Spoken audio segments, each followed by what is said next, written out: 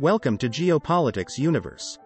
In today's video I will be discussing and explaining Brazil's new economic strategy that will destroy the US economy and how Russia will be involved in that. But first, I would just like to welcome you to Geopolitics Universe. This is a channel where we share the latest news, rumors, and insights into all things on geopolitics. You'll be able to find news surrounding all things to do with geopolitics.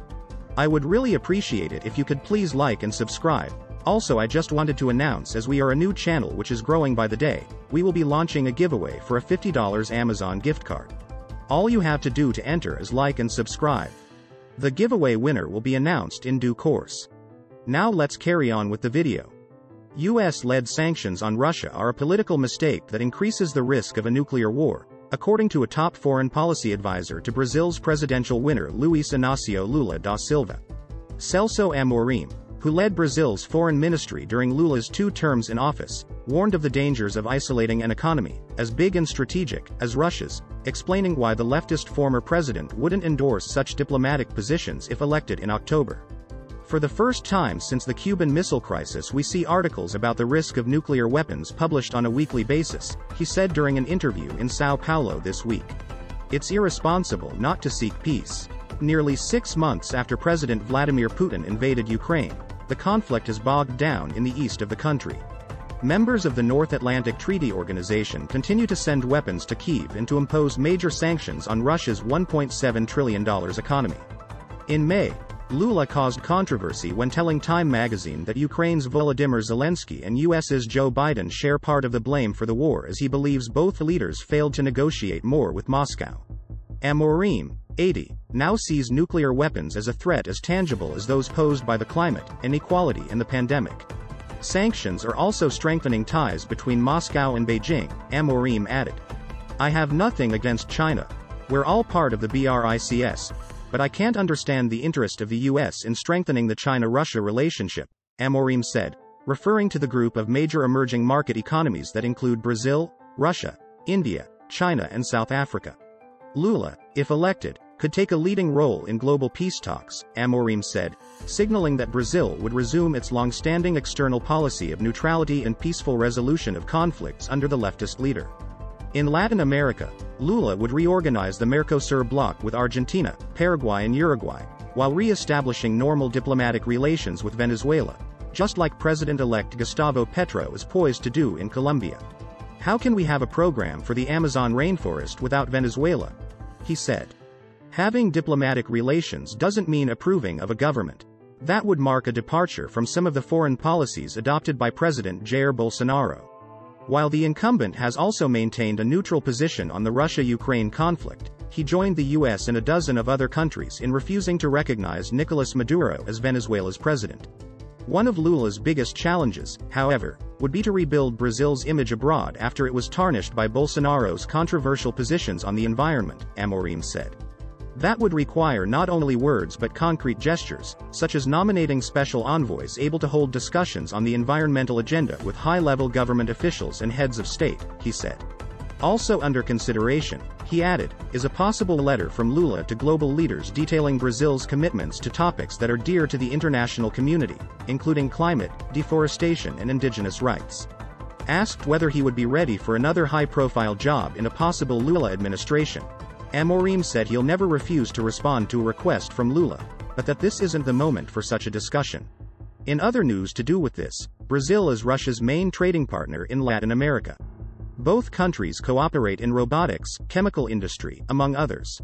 Can this factor explain the fact that Brazil has not voted against Russia in the UN Assembly? Just a little bit of context for starting. Brazil and Russia have this commercial relationship of about $5 billion US per year. Just to put it in perspective, Brazil and China, we have $125 billion US per year. So the commercial cooperation between Brazil and Russia is not what's relevant for the matter. Brazil has a long tradition of standing for peaceful negotiations and standing against sanctions, so I think it was pretty clear from the very start, from the very beginning, that Brazil would not take sides in this war between Russia and Ukraine, and pledging and fighting for peaceful negotiations. So we don't see any reason why Brazil would vote for Russia. I don't think that Brazil's relationship with Russia has any sort of influence on this position that we took in the United Nations. Lula said, Ukrainian President Vladimir Zelensky, wanted war. He would have negotiated a little more if he didn't want war. That's how it is. I criticized Russian President Vladimir Putin when I was in Mexico City, saying it was a mistake to invade. But I don't think anyone is contributing to peace. People are stimulating hatred against Putin. That is not going to solve it. You have to stimulate an agreement, but there is encouragement to confront. Sometimes I see the president of Ukraine on TV as if he's celebrating, being given a standing ovation by all the parliaments, you know? That guy is as responsible as Putin. He's as responsible as Putin. Biden could say, let's talk some more. We don't want Ukraine in NATO, period. It's not a concession. In early September, Lula said that if he wins the election, he intends to talk with Russia and Ukraine about ending the conflict. If we win and the war is not over, we will talk with them and tell them that war is of no interest to anyone, only to arms sellers, and we want to sell culture, books, food to humanity. In April, he had already said during an event at the State University of Rio de Janeiro, UERJ, that Brazil would be a better negotiator and that peace could be reached at a bar table, which caused uneasiness in the diplomatic representation of Ukraine in Brazil. Who is interested in this war? From everything I understand, read and hear here in Brazil, this war would be solved at a table drinking beer. If not at first, at the second, if not at the third, it would continue until the bottles run out for a peace agreement. This shows that Lula sides with Russia and Joe Biden, which is bad news for the United States of America and Joe Biden. Also, Brazil and Russia are tightening energy relations amid the geopolitical turbulence and energy insecurity associated with the latter's invasion of Ukraine. At the end of September, Brazilian nuclear energy company ENB and Russia's Rosatom signed an MoU to facilitate conversations and actions on technology transfer for the formation of a cluster of companies providing nuclear sector services and supplies, and for the operation, repair, and modernization of hydroelectric plants. The MoU also allows Rosatom and ENB to expand the promotion of their areas of activity. According to Nathana Garchez, a PhD student with the Santiago Dantas graduate program and focused on energy geopolitics in the Caspian Sea, said it makes sense for Russia to seek closer ties with Brazil. They are looking for other markets, diversifying, in view of their drastic reduction in oil and gas exports to Europe, she told BAN Americas. Any pragmatic government in Brazil, on the other hand, would take advantage and try to close cheaper contracts with another supplier. And this is believed Lula will do. Thanks so much for watching till the end.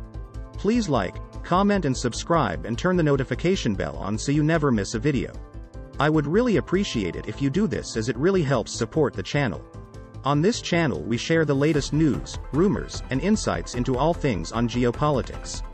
You'll be able to find news surrounding all things to do with geopolitics around the world and more. Until next time, see you later.